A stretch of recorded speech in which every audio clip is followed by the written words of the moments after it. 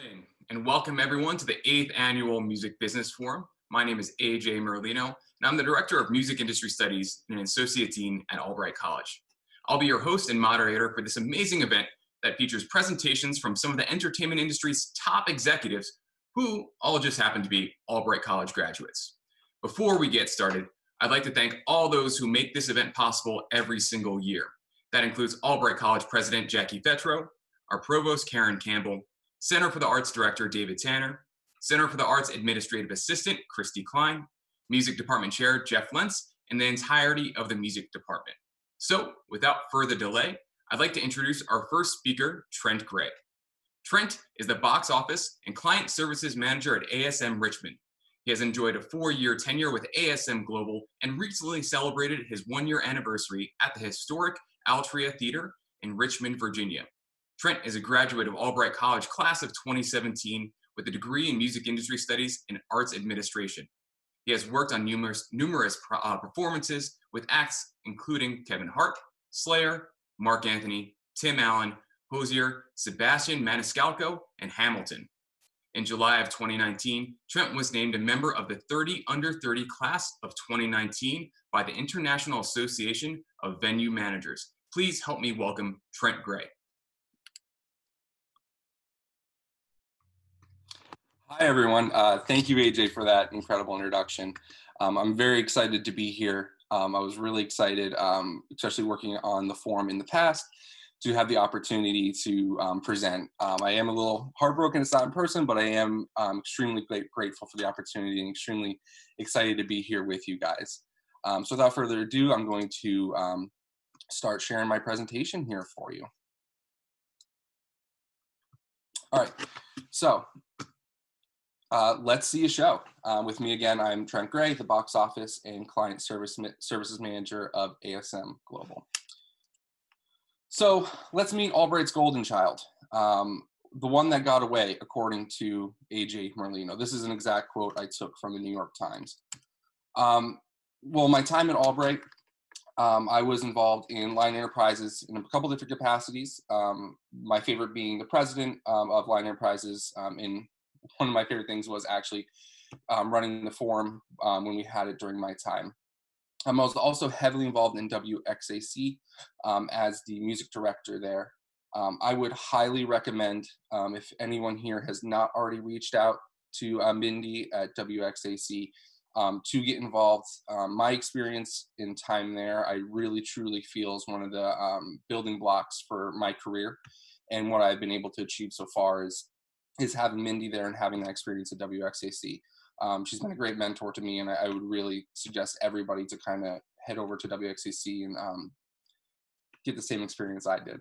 I also was a part of SGA during my time, which was an amazing thing, especially helped during with budgeting and finding out different allocation of resources, which really helped as I move forward. And I had a couple different internships, one at WXAC, and then one with SMG, which is now ASM Global, which actually led into my career here. So I couldn't be more thankful for that. My real world experience at SMG at the Santander Arena and Santander Performing Arts Center right there in Reading, Pennsylvania. I started out as an administrative assistant after my internship and then turned into the box office supervisor, which is one of the part-time roles that is a part of a box office. And then I took the role of assistant box office manager, and I had that for about 2 years before I found out about an opportunity in Richmond, Virginia. So I then moved to SMG Richmond, and during my time at SMG Richmond is when the transition into ASM Global happened. There I was the box office manager, and then in November I moved into the box office and client services manager title. I was named one of the 30 under 30 in the class of 2019 by IAVM, which is the International Association of Venue Managers. And recently I was just awarded with the title of Best Cat Dad, which is my crowning achievement so far by my beautiful little cat, Dave. So ASM Global, imagine the experience. That is the company I work for. It is a management company. So it's a company that manages venues. So what is a management company and how does that work? So the the venue is owned by some sort of client or some sort of board. In a basic sense, it's some form of entity. In a lot of cases, it is a government entity or it's run by the local government, but those staff don't really know how to manage a building. So that's where companies like ours, ASM Global, comes in to provide high-level professionals who can manage a building to make it a center for tourism, to bring entertainment to the local area, and of course to make the endeavor profitable. So there is the first scenario here. We have the board and the client, and they contract the management company to then run the building. There is also another form this can take where it is a management company who actually owns stake in the building as well and then runs it too. There's a couple other different ways. If there is no management company involved, say it's a private interest that owns the building itself and they run it with their staff. These are the two main ways that a management company is actually involved. So SMG to ASM Global. I hope it is something you guys have saw. It was one of the biggest mergers in the industry. We're formerly we're at SMG, and we merged with AEG facilities to now form ASM Global. So it is the world's leading venue management and service company, and we focus on connecting people through the power of live experiences and events. There's just some quick stats here. So there's 160 million guests hosted annually through ASM Global events. We're on 5 different continents. There's 61,000 staff members of ASM Global spread out amongst the world. There is 23 million square feet of convention space because we do manage theaters, convention areas, stadiums, arenas, amphitheaters, everything really. 2.7 million seats under our management as ASM Global. And then there are 300 plus venues that's in our portfolio, and that is worldwide. So let's talk a little bit about the Santander Arena and the Santander Performing Arts Center, which is the one that's right in your backyard. You guys are very fortunate to have a wonderful venue there in a great market in Reading, Pennsylvania. So the first one here on top is the Santander Arena. This is a beautiful shot. I love this. This was taken during my time there. It is an amazing venue. It's 7,000 plus capacity venue. So there's a bunch of different configurations it can have. There's a bunch of different ways that the place can be set up, but it's a beautiful place to go. And there's also the Santander Performing Arts Center, which is about a 1,700 plus capacity. So you have a great 7,000 plus seat venue there, as well as a theater. There also is the Reading Royals, which I'm sure you guys are aware of, and a lot of other really cool stuff that come in when you have a big building like that. So moving on to ASM Richmond, where I currently am. This is the Altria Theater. It's a Historic Altria Theater in Richmond, Virginia. It is the capacity is 3,600, so it's about 3,600 seats. And you can see the inside here. It's a beautiful 3-tiered theater. It was originally a mosque. A lot of people used to know it as the mosque. And that's a thing I've had to get used to here in Richmond, people calling it the mosque. Oh yeah, I work at the Altria Theater, the mosque. It's a gorgeous space. When I saw it, first time I saw it in person, I was blown away by it. It's a great house. We see a lot of business here. Our Broadway series is really successful and one of our driving forces. We also run another building here, much like in Reading, where you have the Santander Arena and Santander Performing Arts Center. We also run the Dominion Energy Center in ASM Richmond. So Dominion Energy Center is about half the size. It's a 1,800 capacity theater, and it is as well gorgeous. This is the outside of it, and you can see the inside. This is during a symphonic performance. But the really cool thing about this venue is you can see that there's like kind of these clouds and stars up in the sky. It has a lot of really cool character, and a lot of our guests here love to come and actually see shows at the Dominion Energy Center because of the cool character that it has. All right, so let's get inside the live event. I wanted to kind of just do a full overview of live events and how live events work before getting into my job and what ticketing is, because I do think it is kind of valuable just to understand how a live event functions. So Here are some terms that I have. I gave this presentation to someone who doesn't have much experience in the industry, and these are things that they wanted me to explain in the beginning. So you guys may know some of these, but I just kind of wanted to touch on them really quickly. Also, I will use some more lingo that I may have forgot to put on here. If you have any questions about what I'm saying or what it means, please just point it out right away, and I can explain to you what that term is. So promoter is a company or person who is at risk for the performance. Sometimes I'll use house in place of the venue. Build is the process of creating a show in the ticketing system. Holds are seats that are held for specific purposes during the build process. A cap is the capacity of the venue, like I've told you, the capacity of the Santander Performing Arts Center Arena and the Altria Theater and the Virginia Energy Center. Gross is the total amount of money that comes in, and net is that amount of money less your expenses. And then risk is at stake. So if you're at risk, you have the opportunity to lose as well as gain, but that's just basic of what risk means. So I wanted to go over deals first, just a quick preview of booking. And I did have a quick disclaimer on this. I'm going to show you the 3 main deals that everything is kind of based around. No deal is the same. I have seen some come in that are straight like this, but there's usually a lot of exceptions and a lot of tweaks made here and there by the booking department. But these are the 3 fundamental deals that are kind of everything is based on as you move through when you're booking an event. This is also the BOK Center in Tulsa, Oklahoma. It's a beautiful arena. If you guys are ever in Tulsa, Oklahoma, I could not recommend more grabbing a ticket to a show and checking out what's going on there. So the first main deal is a rental. So a rental, it's a straight deal where you have the promoter. So the promoter, again, is the person who's presenting the show and is at risk. In my job, promoter is king, and this kind of really details it out. So you have the promoter at the top.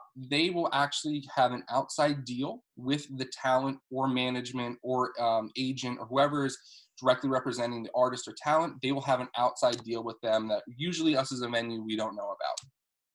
They will then book a date and space in the venue, and then we receive rent for that. Then we, as the venue, facilitate a lot moving forward from there. And ticketing is actually a positive income revenue. So that's where we get the whole revenue for the event. So we collect the ticketing revenue. We then also have some expenses that go along with the show. And that's just standard for everything. I mean, the security, marketing, there's some pretty basic expenses that come up when you're actually presenting a performance. So then we will then remit those funds back to the promoter, less the expenses. So, and the deal snapshot at the bottom, I have your event income, your talent cost, and your venue rent and expenses, and then your promoter take. And everybody wants this to be as big as possible. So you want to be able to pay your artists, pay all your expenses, and then the show nets way more above that. And that's where the promoter's take comes in. So that's a straight rental. There's also another option, which is a co-pro or a co-promotion. This is where the venue is also going to be taking some risk as well. So we become a partner with the presenting promoter. So in this one, you have the promoter who reaches out and books with the agent and the talent. So that's a known deal that we know about. We then collect the ticketing revenue. There's still the same expenses that occur during the show. And then the big difference here is we're able to split that with the promoter and the venue. So we have actually an opportunity to, we're at risk with it. So we are also at gain whenever we're able to get part of the net profits from that. So again, with the quick deal snapshot, you have the event income minus the talent cost, minus the venue rent and expenses. And then you have the profit to split between the promoter and the venue. So for the third kind of basic deal that you have in booking is going to be when it's a presenting house, when the house is presenting or it's being self-promoted by the house. So this is where we don't have a promoter who is at risk and we are fully at risk for that show. So you have the venue where we buy the talent directly, whether it be through the buyer, the agent, the management, however that may work. We buy it with an internal deal that we know about. And then we collect the ticketing revenue. And then again, same expenses, because the expenses are usually hard costs. So they're the same expenses that you'd have if you put on a show when a promoter is is presenting the show itself.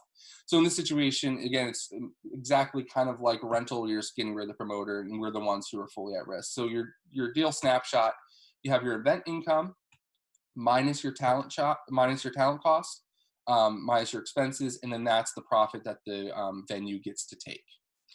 So I do see some questions coming in here, so I'm just going to answer those quickly. So for the rental deal with the promoter, you as the venue only make revenue off the rental fees, and the promoter pays you rent out of the revenue, correct?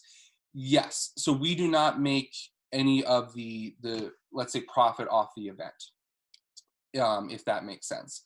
So the promoter is the one who's going to get the actual income from it. They're renting out the space. So we get the rental fee, and then we upfront pay the expenses, and they kind of pay us back when we remit the profits to them, if that makes sense. I do see one more question I'll grab real quick. Based on your experience, what would you say is the most stressful part of your profession, and what are the actions you take to overcome the stresses within your profession? So in ticketing in general, we'll get into this a little bit more later.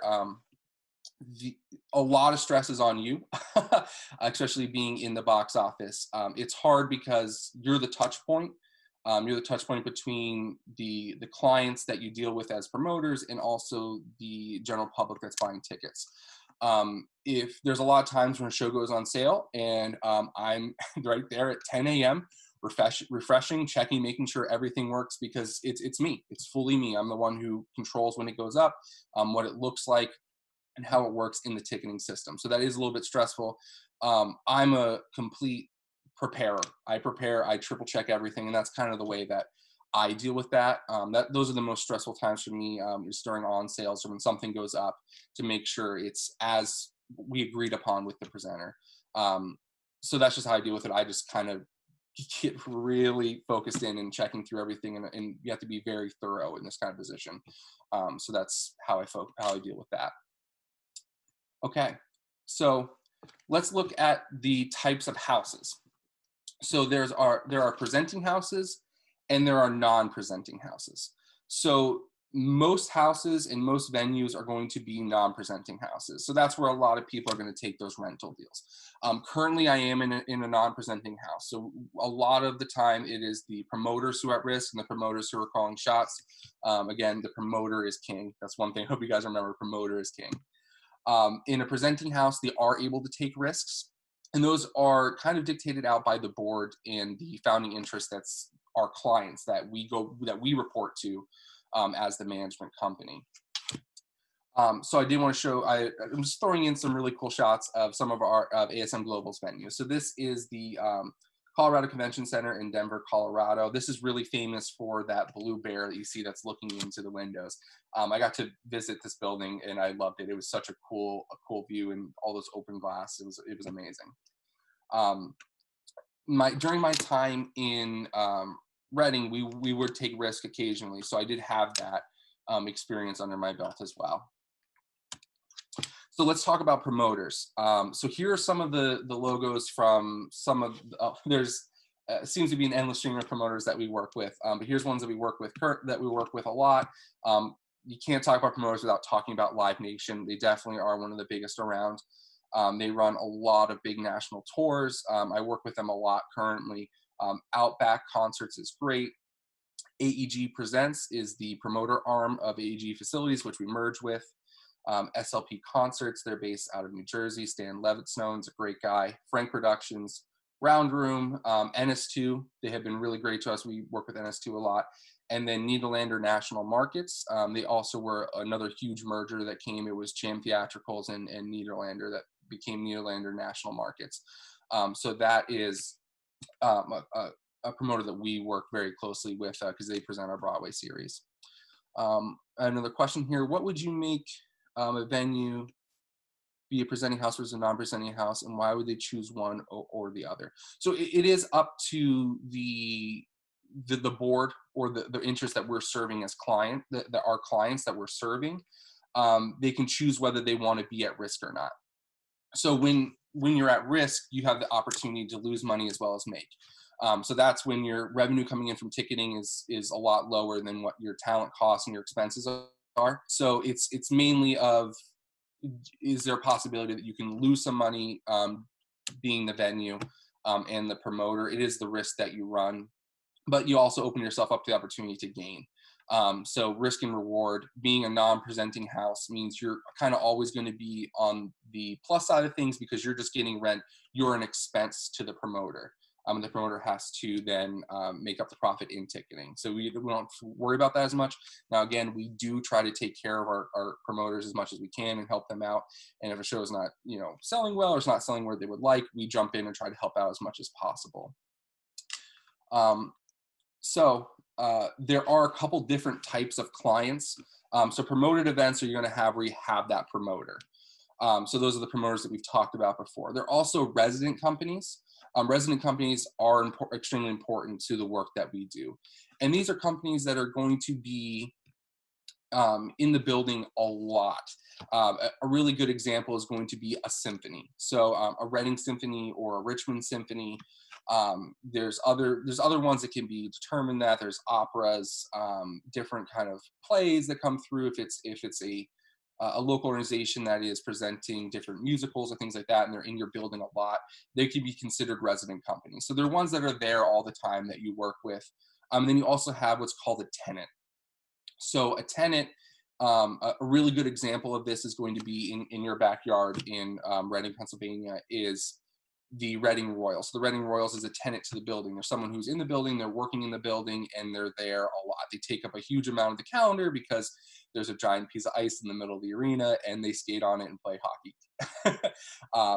So that's someone you can have as a tenant. It also includes like NFL teams. Sports teams are a really good example of someone who is there, you're going to be committing a good amount of your calendar to. This is the Bridgewater Hall in Manchester, United Kingdom.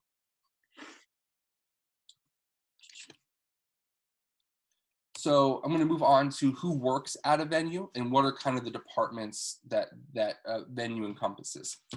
So there's the administration, booking, food and beverage, production, operations, ticketing, also known as box office. You'll hear people just call it box office, and marketing.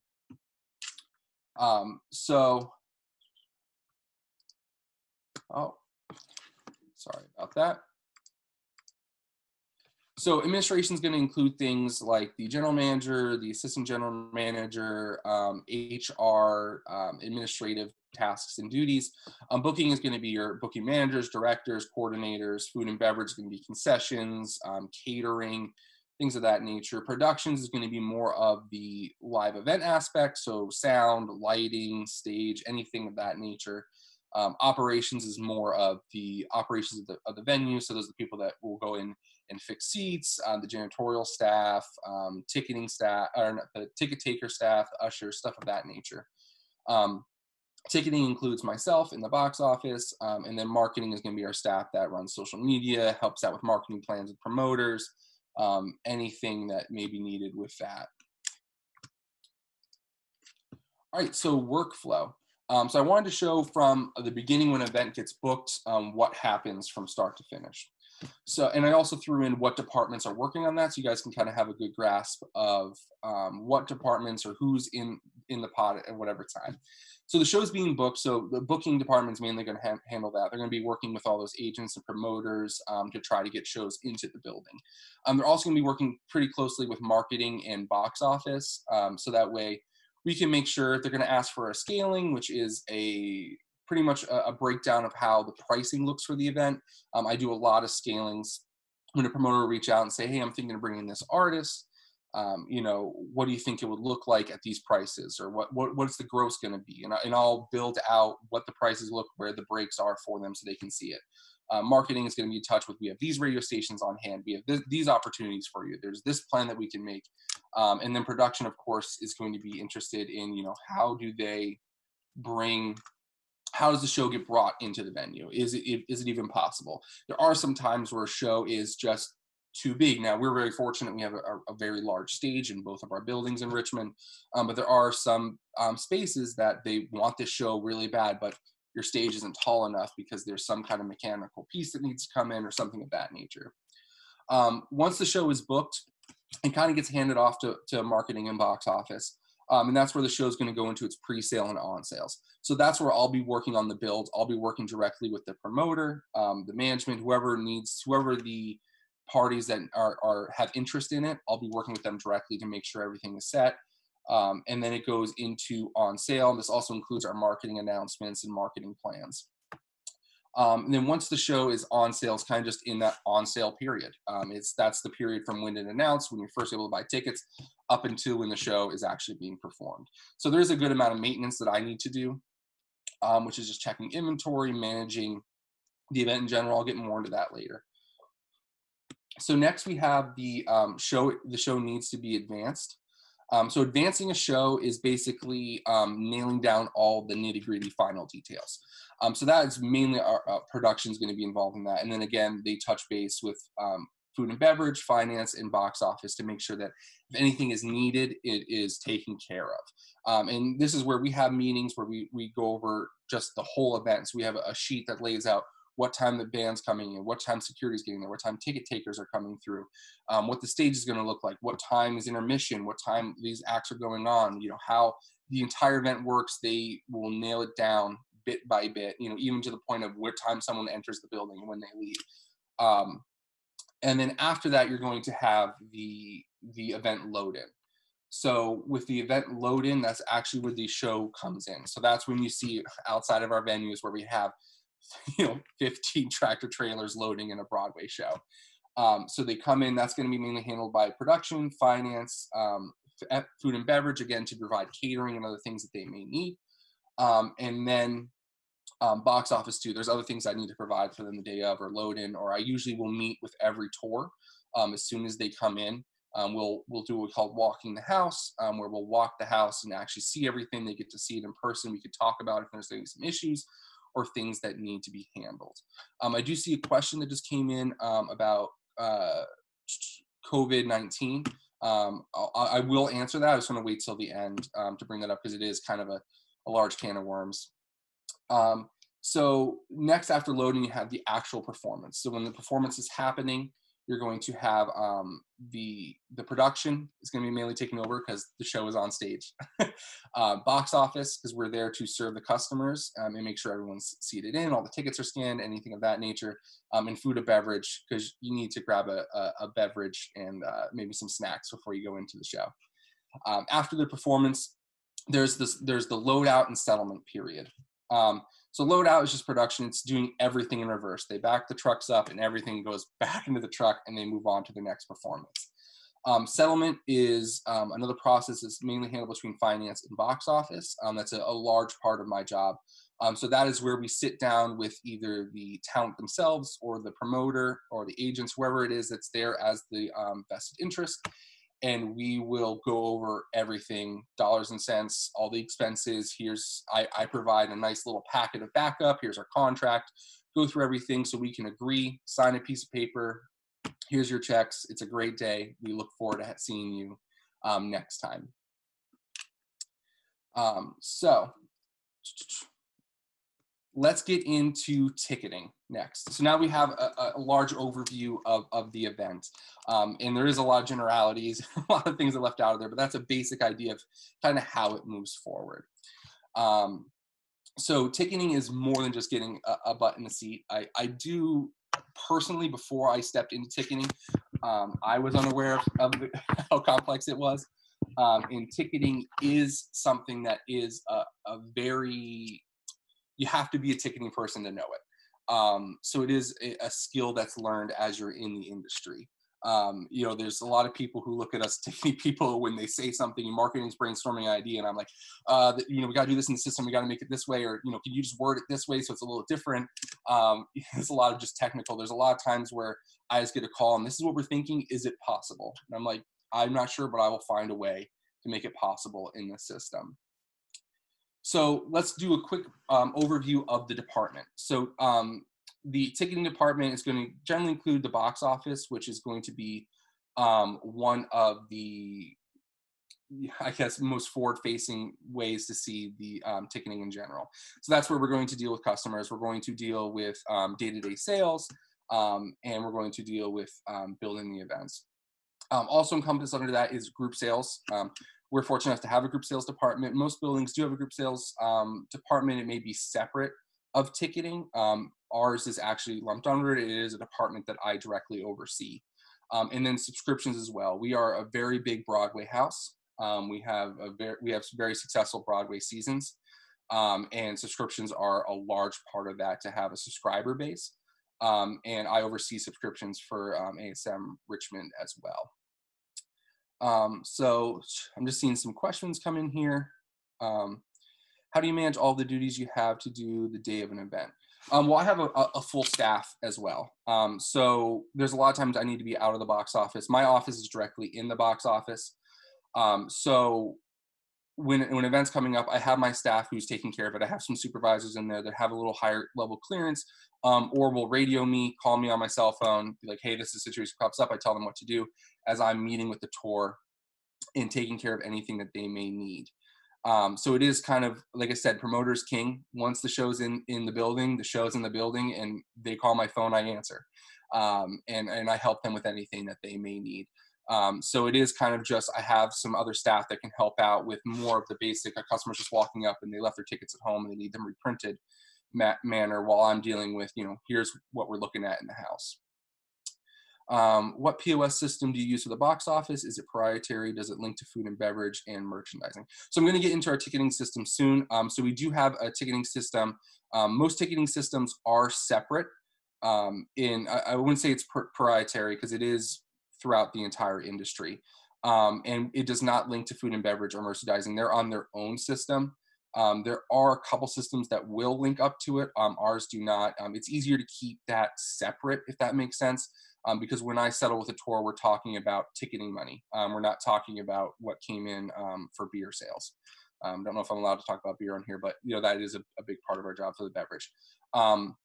So we do keep that separate. There are some deals that we bring that in, but we just keep it separate as separate reports. Since I'm not directly overseeing it, I can't speak to how the merchandise went. I can speak to how the ticket sales went. And then there will be the merchandise representative that's there that usually already spoke to whoever's who is settling the show in finance. And then they have those questions answered as well. Okay. So I wanted to give a quick overview of my department. Now this is different between different venues. So just to give you an idea of how it works for me in ASM Richmond. So when I became the client service manager, this definitely looked a lot different. Or this definitely was different before then when I first joined as just the box office manager. But we were able to bring in a lot of worlds and oversee a lot more now that I have that client services title. So for me as the box office manager, I mainly oversee the Altria Theater. And that includes our Broadway, is mainly at the Altria Theater. There's a separate box office manager for the Dominion Energy Center, which we call DEC. And he manages the Dominion Energy Center. We do have an assistant box office manager, and these are full-time roles. The assistant box office manager manages both buildings. So they're an assistant to the Dominion Energy Center and the Altria Theater. And the box office managers will co-manage that person, so we both oversee them.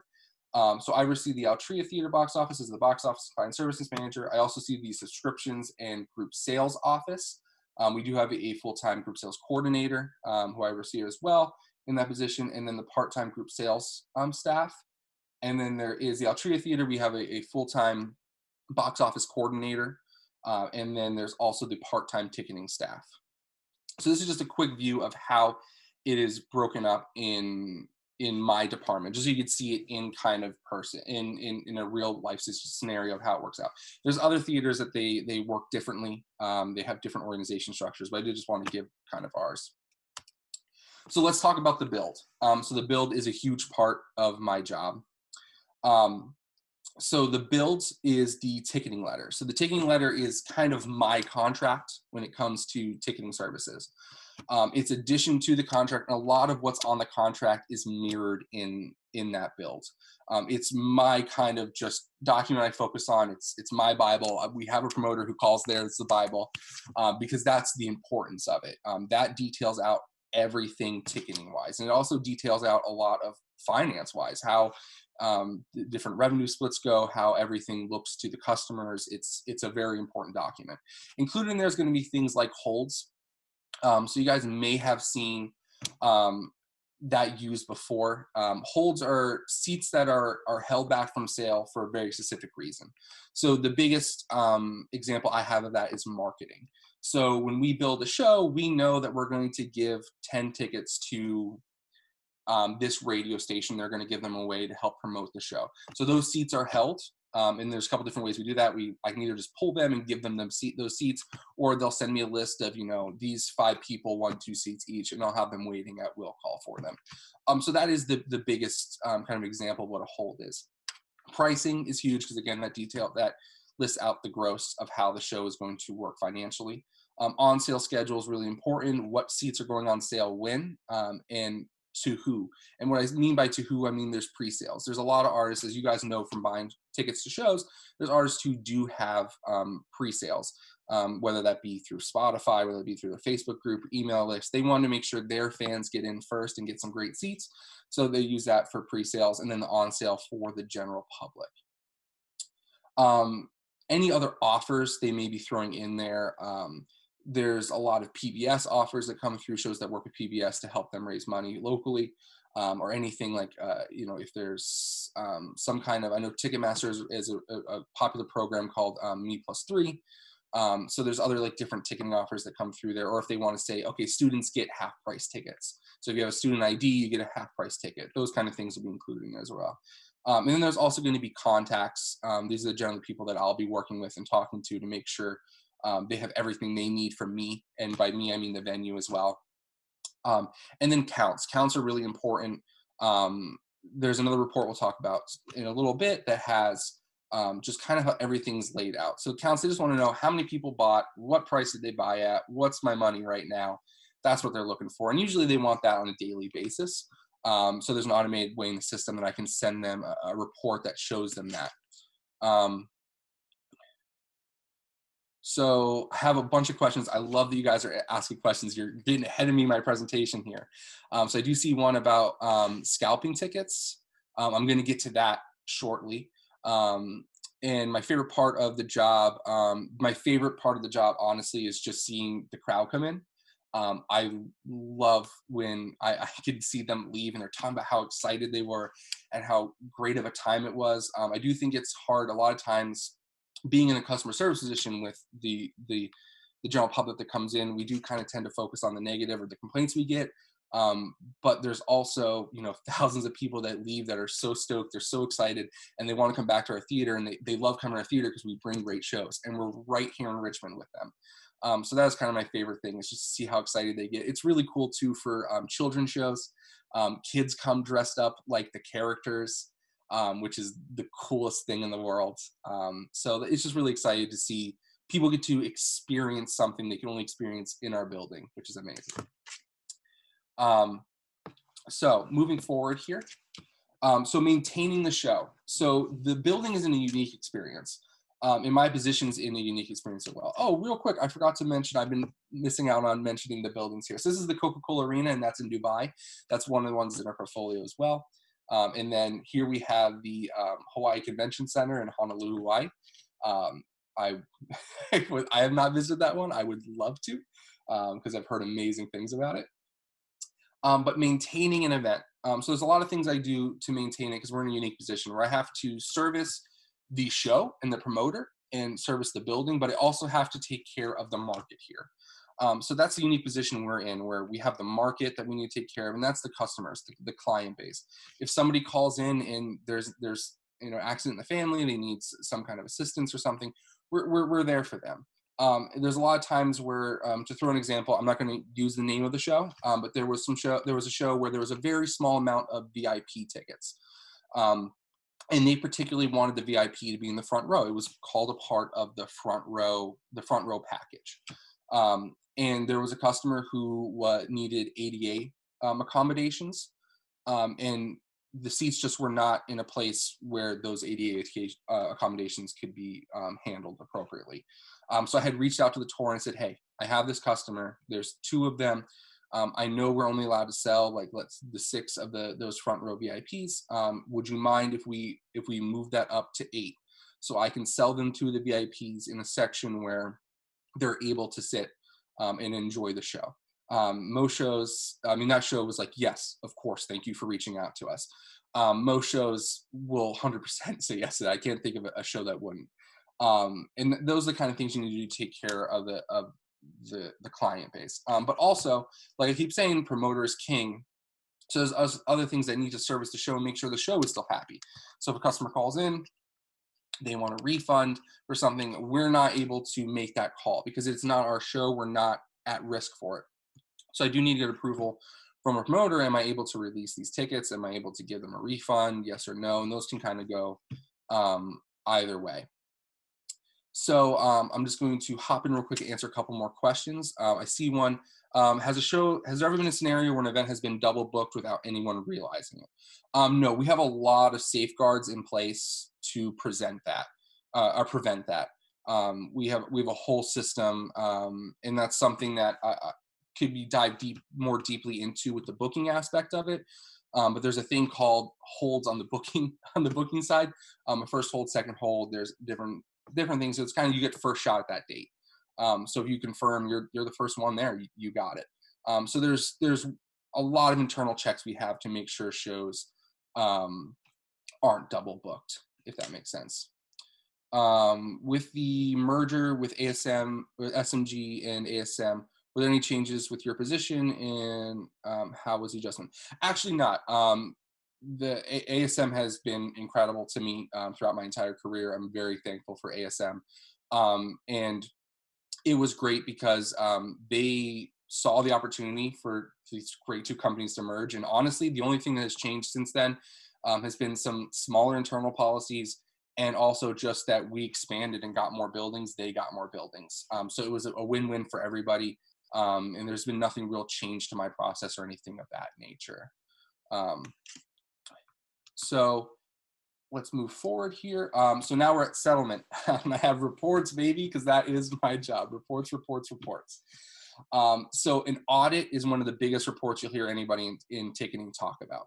Audits are huge. Audits are kind of what I live by. And that's that report that kind of details out, what tickets were sold, when, how it was kind of set up, what are the price levels.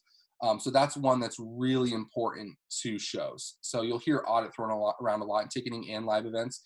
The counts are audit reports. That's what they get. Method of payment is huge too.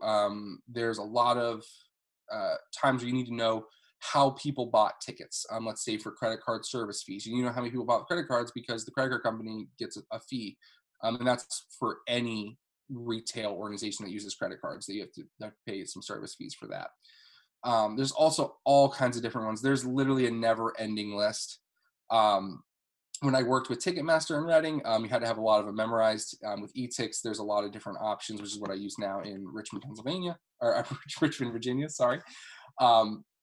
So there's endless amounts of reports. There's reports to kind of get you to do anything you want to do. There's a lot of times I get a call, and it's just some real obscure question, and it's like, can you find this out? I'm like, give me about 20 minutes, and I'm pulling all kinds of reports and merging Excel sheets and all kinds of things to get whatever information they need, because the shows just want information out of you. So this is the Peoria Civic Center in Peoria, Illinois. That's a beautiful venue. I've not been there either, but that's just one that I wanted to pick out and show you guys. Next, and this is one of those questions that was brought up earlier, was the ticketing POS system. So there's a lot of ticketing companies out there. Here are the really big ones. And the biggest one definitely would have to be Ticketmaster. I'm not going to say it's an industry standard, but most buildings have Ticketmaster as a ticketing system.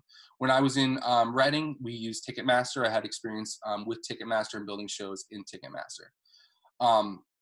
Here in Richmond, Virginia, we are very fortunate to work with eTix. eTix is a great company that we use here. There's also Tesla Tora, which is going to be mainly for like nonprofit use. I shouldn't say mainly for nonprofit use, but there's a CRM, which is a client relationship management built into it. So it's great for nonprofits. It's really popular in those systems. And Eventbrite is a really big one. They just absorbed, I think it was Ticketfly. They absorbed from them, so they became Eventbrite. So these are kind of the big guys in the industry. And again, I have had experience with Ticketmaster and eTix. So I see some more questions. I'll get to these in a second. I promise you guys. You are still trying to get a little bit ahead of me here. This was one of the questions I was asked earlier about scalping. There are resellers, and these are ticket companies that resell tickets that were already bought. So the big thing about this is to know primary versus secondary ticketing. So a primary ticket servicer is Ticketmaster, eTix, any of those companies that originate with the venue. So I directly am the primary ticket seller because we sell the tickets. The only way you can get a valid ticket in Richmond, Virginia is through eTix. Now, these resellers will be on the secondary market. So they are selling these tickets after they've already been sold through the primary ticket seller. So StubHub is definitely the biggest one in the game for resale tickets right now. And then there's SeatGeek and Vivid Seats are really big as well. So what these people do, again, some of you may have purchased from them, they allow me as a consumer to buy a ticket from someone else. So it's a secondhand transaction that is separate of the original purchase place, the primary ticketing, and the venue. So that does create some challenges, and that does create some issues to the venue. So one of the big issues is a pricing issue. I mean, it is scalping. It's modern in scalping. There's a lot of people who will buy a front row seat to whatever a big ticket item is, and then they'll try to sell it for 4 or 5 times what it's worth. It is really hard because there are people out there who do not understand the difference, and they will just search for an event or search on Google for a theater or a venue, and they'll be one of the first hits they get is for a StubHub, and they don't realize they're buying it secondhand. And that causes a lot of issues because if we have a customer who wants to buy, let's say a Jonas Brothers concert, and they go and they search Jonas Brothers, Richmond, Virginia, or whatever venue or market they're in, and they see tickets are $1,000. They're like, wow, the Jonas Brothers is way more expensive than I thought. I can't afford to go. But really, tickets weren't $1,000. They bought those tickets for, you know, $80 up in the top of the balcony. So it kind of helps. It hurts our perception of tickets and the perception of the artist because these people are just trying to make the highest margin off of those tickets that they can after they buy them. It also creates an ownership issue, which is a weird thing to think about unless you are involved in the industry here. So an ownership issue comes into play when, let's say myself, Trent Gray, I buy a ticket and then I go on StubHub, which I would never do, just a quick disclaimer, never do that, and resell a ticket to somebody else. And AJ Merlino buys that ticket. When AJ Merlino shows up to the venue and he's like, oh, I don't have my ticket. Here's my order number. Can you print it for me? Well, you don't have a ticket. Your name's not in our ticket system. Well, yeah, I did. I bought a ticket right here. Well, oh, that's from StubHub. You're a customer of StubHub. It's hard because you're not a customer of the venue or a customer of us. And a lot of people have a hard time understanding that. And especially in those situations, you spent 5 times what the ticket was worth. You're being turned away at the gate because you don't have a ticket. Or, hey, I was told the tickets would be emailed to me and they never did. They're not there. There's also been some issues where if a customer comes in and there's someone in their seats, well, it's because those people actually own the seats and then they sold them to you and got their money's worth. And unfortunately, legally, they are still the owner of those seats. They're the ones that get to experience it. And you kind of have to take it up with StubHub, which is a really hard thing customer service wise. And that's one of the things I'm seeing with the unexpected challenges. That's one of the really hard challenges that pops up is to have someone, you know, my heart breaks when someone's in my lobby and I'm out talking to them. And I'm like, I'm sorry, but your tickets aren't real. And that's another thing with the fraudulent tickets. And it's you can laugh at it at the time, but it's hard when you really think about it. Because when someone walks up to a show and they try to scan a ticket and it doesn't scan, and they're like, oh, hey, get Trent involved. And I walk out there and the name on the ticket says Daffy Duck. It's hard. And you think, how could people get by that? But it does happen more than you would think for people just selling tickets because they know it's a hot item and they know people want to buy them and they can get them on StubHub and it's, you know, or I don't want to single out StubHub or other secondary markets where they can do that since it's not checked through the venue. It's not venue approved. It's not venue verified. There's no way to know those seats are verified or real. A lot of the verified claims are going to be to get your money back, if that makes sense. So not your seat will work. We'll give you a refund from those providers, which is a hard situation. And, not the same when you just, told your son you're going to see Hamilton today with me. It's a hard situation to be in. And I hope one hard thing, and I will just give a quick shout out, is please use your primary ticketing providers. Call the venues if you're unsure if it's a primary ticket provider, because you will get the assurance from them. Like there's been people that have called them like, I'm seeing these tickets on, citytickets.com. It's like, no, go to eTix. That's where you need to be. And I feel so good for helping them out and getting them out of that kind of weird situation. Because you do kind of run a risk when you buy from a secondhand site. So hopefully that's answered some of the questions that come in about challenges and different things of that nature. So let's look at that's some of the other outcomes of secondary markets versus primary markets, is finding the true value of a seat, as weird as that sounds. That is kind of some discussions that are happening in the ticketing world of, okay, we're selling this ticket for, $120, and they're selling like hotcakes on a resale site for $350. That ticket may actually be worth $350, but it's a balancing act. So you got to watch, because the scalpers are always trying to make more money than what they paid. So if you give into that too much, and you're like, okay, let's raise our ticket price $50, you're going to see the ticket price go up $50 on the resale site.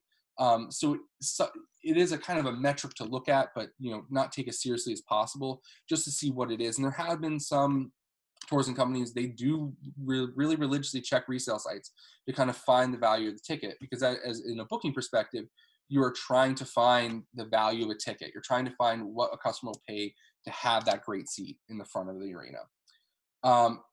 It is also an alternative to refunds. Some people do just go there instead of getting a refund. Take that as you will. But there are some companies, Ticketmaster comes to mind, who do run their own resale alongside of their primary ticketing. In that situation, it is really safe to buy it.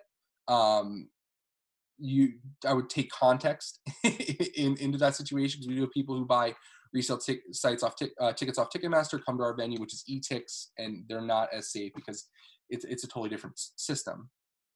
So that is a different alternative that could come from a secondary market. It also is a large industry, which is why you're seeing some companies like Ticketmaster dip their toes into it to make sure, to try to get that missed revenue as well. This is the Mercedes-Benz Superdome in New Orleans, which is a really cool venue. So I want to get into the bigger picture here.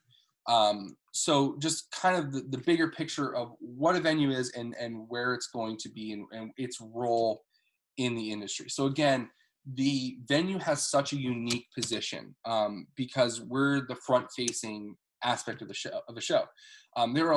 The majority of the public don't really understand what a promoter is, or understand that there is a promoter involved or another interest that's there that's actually putting on the show. There's a lot of times that somebody will call me and ask me a question, or ask for an accommodation of some sort. I'm like, well, getting to check the show. Oh, but you are the show. Like, you're the one putting it on. They rent the space from us. That's how it works. We got to go back to them for their input and their decision on this. So we're in a unique position. There's also some times where that, if a show cancels, it's negative on the venue. It's not negative on the artist or anything of that. Not saying it should be, but we have a unique position where we need to deal with the community that's buying tickets in our market. We need to protect our market to make sure they're not getting price gouged, to make sure they're not having bad experience with scalping, to make sure they're being taken care of when they can, because that's our market. And then also to take care of the promoter who's coming through, because we want their business. We want to keep them coming back, and we want to keep serving them. So venues are in a really cool spot. It's also just, I'm very thankful for my position and my job. I get to see concerts sometimes every day for a week. It's amazing. The amount of concerts, plays, sporting events, and things I have been to because I'm being paid to be there, which is extremely incredible. I'm so thankful for it. I saw so many concerts and shows before I was working professionally in the industry. That number is gone up by 10 since I've worked in the industry. And I've seen acts that I can never afford to go see before. And it's just incredible to be in that experience. Sometimes it's stressful. Sometimes it's really hard. But when you're in a room with, 7,000 people who are all screaming and cheering, or you're seeing one of your favorite artists on your stage, it's a really cool feeling. And one of the cool things too in our industry is, when I was, before I became a professional in it, I would brag about the shows I saw. I'd be like, oh yeah, I saw so-and-so here. I saw this show there. I was at that one. Now essentially people kind of, brag about who comes in our buildings. Yeah, we had that person come in on this date. We had this people here. Those people are great to work with. It's a really cool experience to have that. So lastly, I have questions, and you guys have a lot of them here, so I'm just going to try to start knocking through them. Some of them I have already answered, so sorry if you guys have felt a little ignored. I don't mean to do that at all. So the knowledge you use in your job, do you feel you learned it at Albright while taking the classes, or more while on the job, or just by doing the job? I heard you also majored in the arts, so did that help as long with the music industry major? Yes, it did. I will be honest. I was not as prepared as other graduates coming into the industry for my line of work. I did learn a lot of it on the job. And that's why I did kind of feel it was really important to go over kind of the whole overview of the event for you guys, so you guys did have that. Albright does prepare you for a lot of it and gives you a great overview of the industry. Like I said before, my time at WXAC was incredible to have that experience. That really helped me as I moved on. And I also majored in arts administration with David Tanner, who was absolutely incredible. And I learned a lot from professionally as well as personally. I was very fortunate to have a lot of great mentors in my life, and still moving forward, even professionally within ASM and at Albright, who have really helped and shaped, what I've become. As a graduate of Albright, how did you handle the transition from college to career? And what are some of the successes and failures that you overcame? Also, you mentioned your cat. He's the best cat in the world. But how's your aquarium doing these days? Thank you very much for mentioning that. So the transition is a little hard. It is hard for some people. I think it was easier for me because I was working part-time during my time at Albright there at the venue. But it's just a weird thing. And you're not around your friends a lot more. You can't just walk to the campus center and see a lot of people, which I know a lot of everyone is kind of experiencing now. But it is a little bit of a hard transition, but you do kind of get used to it. Your relationships mean a lot more when you have to put a lot of effort into them, and everybody else has put a lot of effort into them too, because everyone has a lot going on. I'm very bad at texting. I'm very bad at keeping in touch with people. But when I get a text from a friend I haven't talked to in a while, I love that. And I think about them. I think about the friendship we have, and I talk to them and catch up. I'm a very kind of a person where, we cannot talk for a year and we're still as good of friends as we were the last time we talked. So that is some hard for some people to deal with. I did want to touch on the COVID-19. So COVID-19 is kind of crazy with everything going on right now. We are one of the heavier hit industries with COVID. And it does kind of cause a lot of uncertainty because, in my state now in Virginia, the governor declared no groups of 10 or more, which if you've been to a concert, it's a little bit more than 10. It is a pretty lame mosh pit. There's only 9 people in it. So it does affect us a lot, but we've been working extremely hard the last couple of weeks to get dates moved, to get customers taken care of, and to make sure everything is going as planned. I do see that AJ joined in. Do you want me to keep taking questions here, or pause for now? Actually, during our Q&A and the panel discussion, we can rehash these questions. Thanks everyone so much.